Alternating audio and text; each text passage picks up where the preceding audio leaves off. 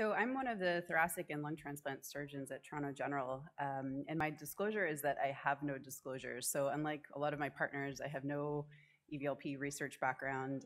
My only experience with EVLP is really from the clinical setting. So I take a bit of a different perspective than my partners who've extensively been involved in the research. But as we know, donor lung utilization is low. So across all solid organ groups, there's a low utilization, but especially for lung. And we only use about 20% of lungs for transplant. And as we know, this is a problem because every year we still have patients dying on the wait list. And this is due to a number of factors, but a lot of it has to do with the insults that the donor lungs sustain when they're in ICU due to multiple different things. Ventilator-associated lung injury, fluids, clots, and this all activates this inflammatory cascade and creates this problem of primary graft dysfunction after transplant. And any transplant surgeon knows what a problem this is. So everybody sort of dreads that X-ray when you take the patient up to the ICU postoperatively. And the reason why it's such a problem is that it really impacts survival. So you can see that survival for PGD3 is worse than for no PGD or for early grades. So the normothermic ex vivo lung perfusion, it's this new technology. It's not so new anymore, but it's been implemented and started to better assess and treat donor lungs. It provides multiple opportunities to assess lungs that were previously declined because of concern about function or quality, diagnose problems in the lungs, and the whole goal of this is to improve utilization of these marginal lungs. It also provides other options to treat, recover, and repair with targeted therapy. And then it also allows this unique opportunity to assess the results of treatment. So you can treat the lungs and then assess and see how well the treatment has worked. So this is our Toronto EVLP circuit or protocol. It's the same. We've been using it for quite a few years now. And this was one of the papers published early on in 2008. And our circuit is based and uses sort of an ECMO pump, ECMO circuit format. And there are some commercially available devices. So you can see these are two examples here. And this was one of the first papers in the major paper we published on EVLP and clinical transplantation back in 2011. And this really established the fact that EVLP is safe and can sustain donor lungs. And from there, we've really expanded what we use EVLP for and the potential research, et cetera, with it. So this was the first clinical EVLP case. It was done in 2008. And the donor was a 20-year-old male, so presumably previously normal lungs, but sustained a trauma, multi-vehicle collision, significant blood transfusion, low PO2, so below that 300 threshold that we always look for. Chest X-ray showed pulmonary edema, and the bronch showed significant bloody secretions. So this is the chest X-ray. And so our protocol for EVLP, we assess the lungs at hourly intervals. We do X-rays at 1 hour and 3 hours, and then decide at 3 hours usually if we're going to proceed. So you can see the first X-ray at 1 hour, there's significant edema. It looks very abnormal. PF ratio is only 250. But as the lungs stayed on the circuit, at 3 hours, the X-ray was much better. PF ratio was much improved. And so we proceeded to transplant. And this is the post-op X-ray when the patient ended up in ICU. This is actually the patient. This picture was taken 3 months after his transplant, and that was 10 years ago, and he's still doing really well with essentially normal lung function, so this really was a success. And we've noticed a major change in our program after the implementation of EVLP. So you can see in the yellow bars, EVLP first started in 2008, and it was small at first, but it's really sort of exploded. We've done over 500 clinical EVLPs up to date. And we've had an essentially 100% increase in our transplant rate. So whereas we were doing 100 transplants back in 2007, 2008, we're now up to 200 lung transplants per year. And we looked at the reasons for EVLP. So what are our indications? What are the subgroups? And there's sort of 4 groups that we identified. So the first group is the high-risk brain-dead donors. The second is the standard DCD donors. The third is the high-risk DCD donors. And the fourth is a group for logistics. And the utilization rates for each of those groups increased, or sorry, the use of EVLP for each of those groups increased over the years, and there wasn't any significant differences in utilization between the groups. You can see lowest for the high-risk DCD donors, highest for the logistics, but no significant differences. And in looking at our survival, so this is our overall survival for our entire cohort of patients from 1983 to 2018. And in green is the EVLP group, and there's no difference in survival compared to non-EVLP in the entire cohort. So initially we used EVLP for assessment, but there's also a lot of other opportunities for using EVLP for preservation of the lungs, for treatment, and for repair of the lungs. So as I mentioned, there's sort of 4 indications that we typically think of for EVLP. The unusable or high-risk donor lungs. So these are the lungs that previously would have been declined, like the first donor I presented, probably would have been declined due to multiple concerns. And these are the lungs that really are the ones that we're placing on EVLP and assessing and treating. The second is the standard risk DCD. So there's a controversy about this, whether or not all DCD donors should have EVLP. I know there's programs where they do DCDs and don't have EVLP. Our program, it's really surgeon preference. So we have 8 surgeons, and each surgeon will decide whether or not they want to put the lungs on EVLP, depending on the donor factors, the warm ischemic time, et cetera. There's also the extended criteria DCD donors, and then also for logistics, which is we're using sort of more and more. So in terms of the unusable or high-risk donor lung, so what makes it unusable or high risk? So there's multiple factors: pulmonary edema, pneumonia, aspiration is a pretty common problem. We often get histories that say donor aspirated, or the patient aspirated when they were found, or DCD donors who aspirate with withdrawal of life support. Massive pulmonary emboli is another indication, and previously would be considered an unusable lung. Chronic viral infections, so we'll talk more about this. This is becoming very common. And then also the long warm ischemia time in controlled and uncontrolled donors, so DCD donors. So usually if we have a DCD donor, sort of the unwritten rules, if it's less than 30 minutes between withdrawal of life support and cardiac arrest, then we don't necessarily use EVLP, although sometimes we do, but for sure for the longer warm ischemic times we do. And again, there's different treatment strategies. So treatment with medications, treatment with just the perfusion, and some of these we're doing already, but a lot of these are investigational and ways in which we can further the use of EVLP. So in terms of pneumonia, so this research was done in Marcelo's lab, and basically what they did was they looked at treating the lungs on EVLP, and these are often pig models that they use, and to see what effect it had on the lungs. So they treated the lungs with meropenem, and they treated them with vancomycin, and you can see that there was a significant decrease in the bacterial counts during the EVLP. It went to 12 hours, so longer EVLP than we would obviously use clinically. But interestingly, also, they found that there was improved lung function. So as the bacterial counts decreased, the lung function of the lungs on the circuit actually improved. And they really were able to repair these lungs by treating the problem. Again, aspiration is a common problem and really can limit the use of the donor lungs. And they similarly looked at a model, an aspiration model in pig lungs, and they looked at 4 different groups. So the control group, where they just perfused them, lavage group, surfactant and lavage. And what they found was that there was actually a significant improvement in the group that had surfactant and lavage. So really we're able to repair these lungs. This was one of my cases, and you can see that's a horrible bronchoscopy. It looks just awful. And the parenchyma was perfect, though, so the lungs flushed well, the PF ratio was great, but we obviously wouldn't go straight to transplant with these lungs, so we put them on the circuit.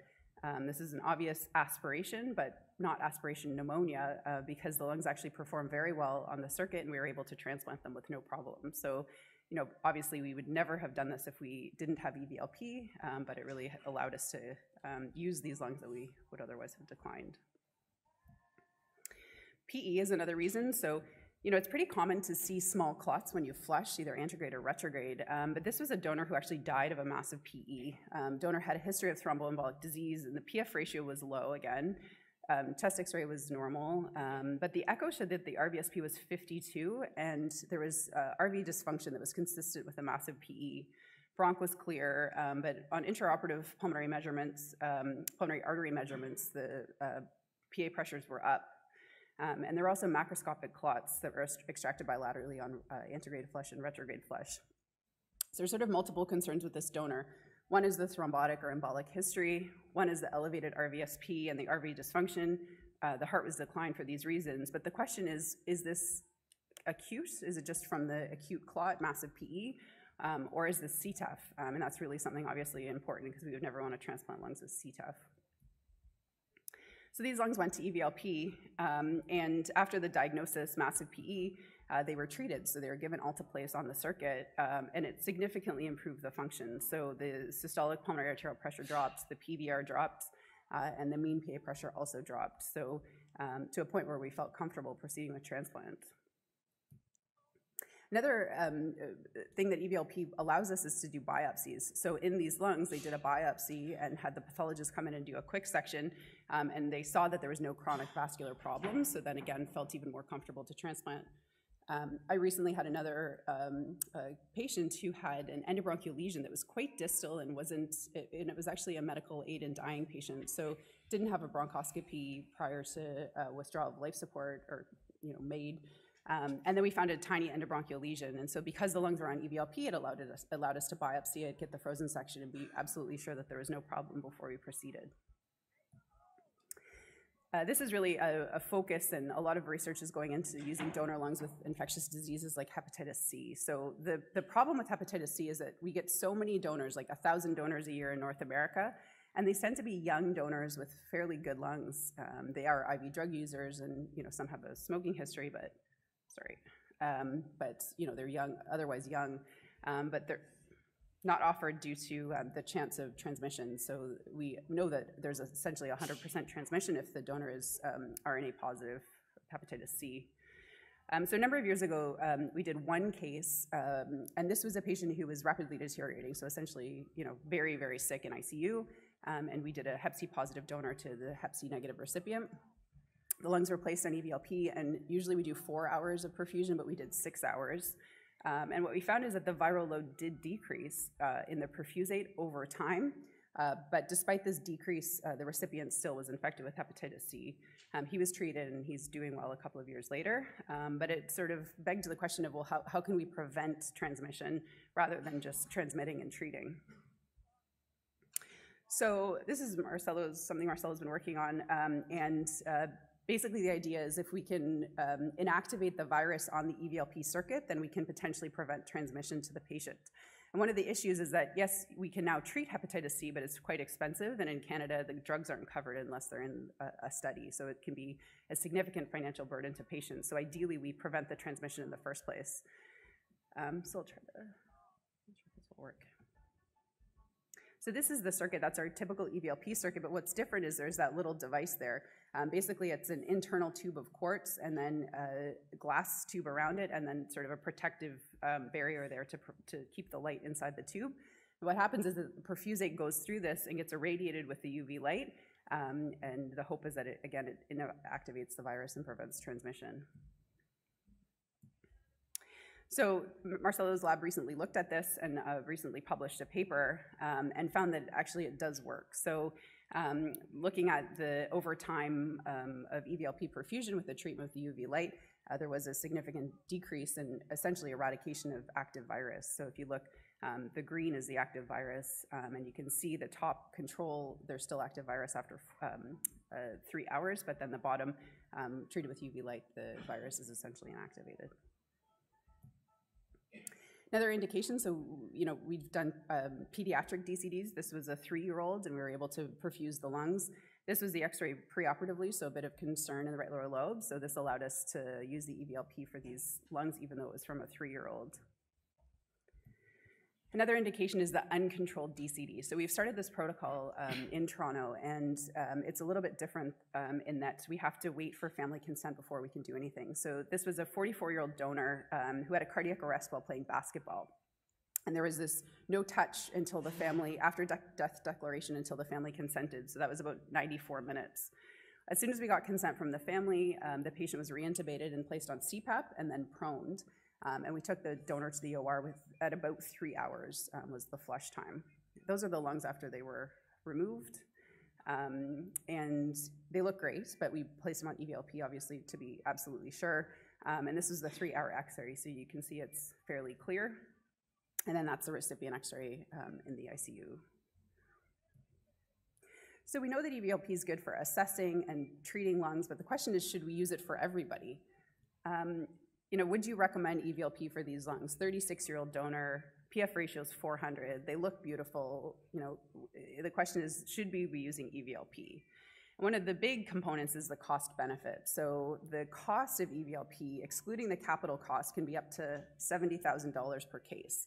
So that's really a significant amount of money compared to the $24 Coleman cooler that we usually use to transport the lungs with the cold flush. So, when you compare the two, it's hard to go for EVLP unless we know that there's really a significant benefit for all these standard lungs. So is there a benefit? Well, let's look at the data. So there have been 2 randomized clinical trials looking at this EVLP for standard criteria donor lungs. The first is the Vienna study, and what they found was that there were no significant difference in outcomes. So post-operative intubation days, ICU, hospital stay, ECMO use, duration of ECMO, 30-day survival and discharge. So they didn't find any significant differences. They also looked at PGD, again, a really important factor, and there were, again, no significant differences between the 2 groups. The second is the INSPIRE trial, and this is a little bit different in that industry was quite involved in the funding of the trial and then the design of the trial, and there were some changes in the study endpoints mid-trial. What they found was that there was a significantly lower rate of PGD within 72 hours for the group that had EVLP for these standard criteria donor lungs. But what's interesting is that the incidence of PGD 2 to 3 at 72 hours, which is really the clinically relevant factor, was the same, so they didn't find any differences. They also didn't find any differences in hospital outcomes, so looking at ventilation time, ICU stay, or hospital stay. And they didn't find any significant differences in survival, but if you look at the 30-day survival, there was a difference between the group that had EVLP, which was lower than the group that just had the traditional cold static preservation.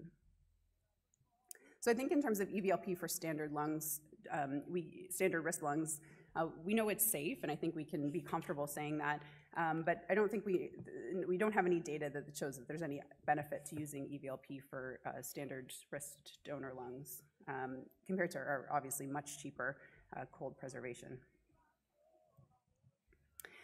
So currently, EVLP in lung transplant really is saving lives. It's, has, at least in our program, and I think everywhere, has really increased the amount of donor lungs that are available and used for transplants. And right now we're using simple treatment strategies, but they've really made a big difference. But I think, again, one of the exciting parts of EVLP is the fact that there's so much potential for the future. So all kinds of different treatment and repair to try to increase the number of donor lungs we have. Thank you.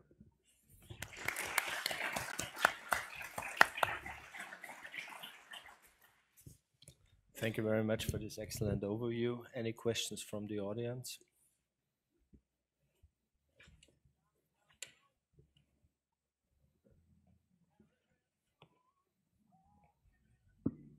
Walter Klebetko, Vienna. Nice talk. Congratulations, and congratulations as always to all the group for all the work you're doing. In standard lung preservation, we feel comfortable with an ischemic time of 8 to 10 hours. We know with EVLP we can extend this even further. My question to you is, how long do you feel safe now with EVLP to preserve a lung? And if I may ask a question for the future, where would you see the limits in several years from now? Thank you for your question. We also feel that there's no concern with the longer ischemic times, and we do have, one of my colleagues, John Young, published a paper last year with the ischemic times over 12 hours, and we have patients who have up to 24 hours of total ischemic times, and they do well. So, I think they're really, we haven't really seen a limit at this point. I think it depends on the quality of the lung, and if you have a good lung, then I think we've shown that you can, it can really last for quite a number of hours. I mean, there shouldn't really be a reason to preserve lungs for 24 hours. This was sort of like a different case, but you know, I think in the future, and what I know Marcelo's hope is this elective lung transplant. So I think, you know, we don't want to perfuse lungs longer than we really have to, although if it gets to the point where we're doing interventions that can really improve them, then that may, you know, extend the preservation time. But for standard lungs, you know, I think allowing a more elective transplant practice is really the dream, and we're not doing these high-risk surgeries in the middle of the night. I think is really, even that itself could potentially improve patient outcomes. What's the longest period of time a lung was ever on the rig and then used clinically? Usually we don't do longer than 6 hours. I don't know what the absolute longest is, but 6 hours is. And the last short question with regard to the fascinating other applications of EVLP, especially hepatitis C, in view of the fantastic results also of the now effective hepatitis C drugs. Do you recommend in your upcoming trial that you're running, are you using this in combination with hepatitis C drugs, or are you doing your trial without the drugs? No, we're doing both. So, but we're trying to adjust the protocol of the drugs. So, using the EVLP with the UV, and then doing a shorter course. So, whereas we were previously doing 12 weeks, you know, working with our hepatologists, trying to decrease. So, we do, you know, 1 to 2 weeks of treatment afterwards. Again, because it's such a financial burden on these patients, and also because the risks with the medication, although low, but. Thank you, Laura. Thank you.